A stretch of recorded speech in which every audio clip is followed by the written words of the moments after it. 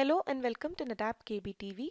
This video is based on NetApp KB ID 1012613. In some of the modern operating systems such as VMware vSphere, the storage logical units or LUNs attached from storage controllers via iSCSI or fiber channel SAN is usually identified by a unique address known as the NAA ID. At times, it would be helpful to match the identifier displayed by the host operating system with the ID of the LUN as displayed by the NetApp storage controller. For example, if you want to manually resize a VMFS data store, which is backed by a NetApp LUN, or troubleshoot an issue related to a data store, the first step would be to identify the storage logical unit that the data store is built upon. The NAA ID is made up of many strings. For the purpose of this demonstration, let's remove the first few characters, starting from the string NAA and the next 8 digits. This is one of the values prefixed to all NetApp LUN identifiers.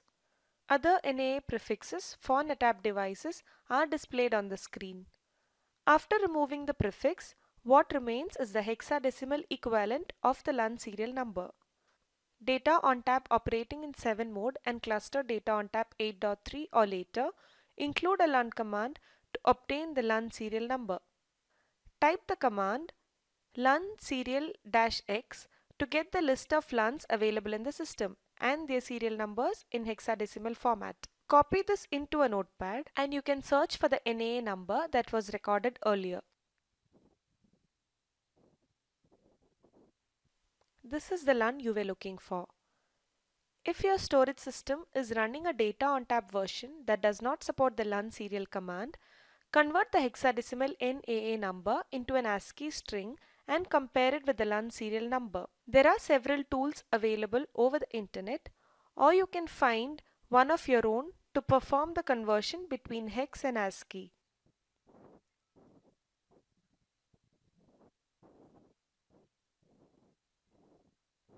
Depending on your Data ONTAP version, you can run either LUN show-v or LUN show-fields serial to get the serial number.